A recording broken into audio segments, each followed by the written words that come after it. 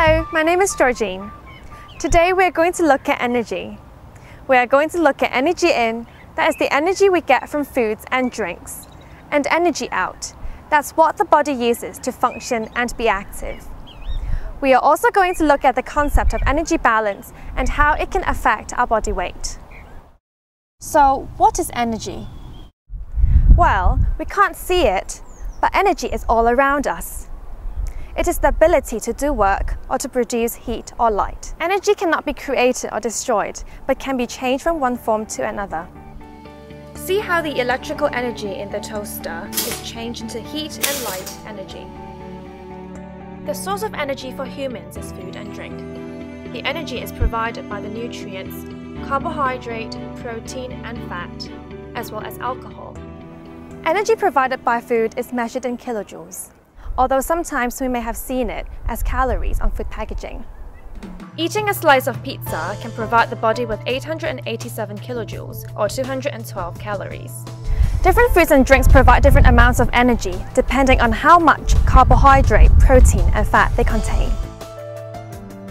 1 gram of carbohydrate provides 16 kilojoules. 1 gram of protein provides 17 kilojoules. And 1 gram of fat provides 37 kilojoules.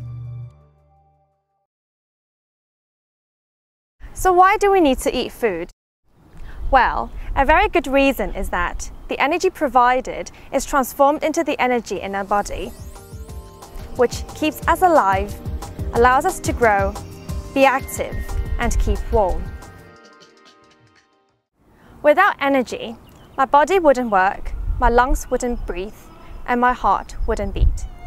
Earlier on, I spoke to Sarah, a nutrition scientist, and asked her how much energy we need. The amount of energy people need varies widely. It depends on lots of different factors such as their size, their weight and their activity levels. Experts have estimated the amount of energy and nutrients people need, and these are known as dietary reference values or DRVs. For energy, estimated average requirements have been calculated for men and women of different ages and different activity levels. But what if all the energy we consumed just came from fat? Food is a mixture of different nutrients. It's unlikely that anyone would get all their energy from fat, but if they did, that wouldn't be healthy. We need to get the balance right between how much each nutrient contributes to overall energy intake. It's recommended that at least 50% of our energy should come from carbohydrate, no more than 35% of energy from fat, and that leaves 10 to 15% from protein. Look at these people. As you can see, they are different sizes, so they have different energy needs. In general, energy requirements depend on whether they are male or female, height and weight, the climate, and how active they are. There are certain times during life when energy needs change. For instance, pregnant and breastfeeding women need more energy for the growing baby and to produce breast milk. As people get older, they do not generally require as much energy. One of the reasons for this is because they might be less active. Different activities use up different amounts of energy. When we are sitting, we use up less energy than when we are standing. Here are some examples of activities which use up different amounts of energy.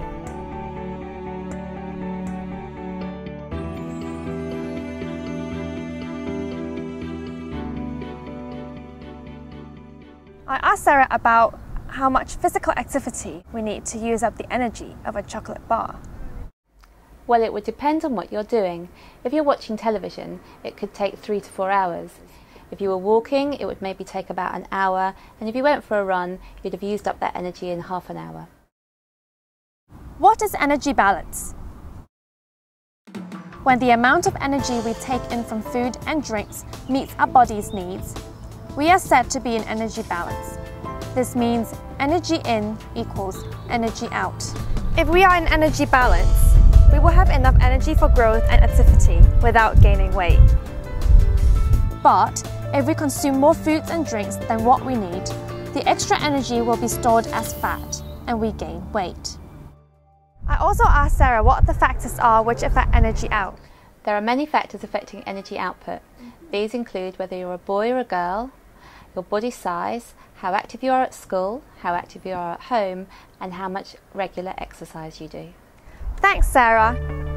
As we said before, how much we eat and drink and how active we are can affect our weight. When our energy in matches our energy out, we are said to be in energy balance and our weight will remain the same. However, if energy in is more than energy out, we are in positive energy balance, and over time we'll be more likely to become overweight or obese. Being overweight and obese increases the risk of many diseases, such as heart disease, some types of cancer, and type 2 diabetes. When we take in too much energy from food, or when we are not very active, we don't use up much energy, and this too can contribute to weight gain. Watching television, playing some computer games, or sitting about for long periods of time does not use up much energy. So we should try to include activities each day that use up more energy. Most people in the UK are not active enough. It is recommended that children and young adults should be active for at least 60 minutes each day. This can be as simple as taking a brisk walk to increase the heart and breathing rate. Activities that improve bone health, muscle strength and flexibility should also be included twice a week.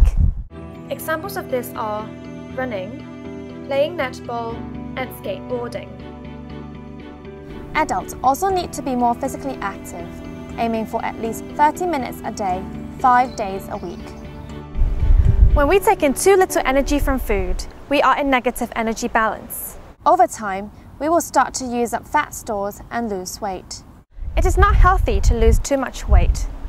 People who are very underweight often experience health problems including hair loss, dry patchy skin and a weakened immune system which make them more prone to illnesses.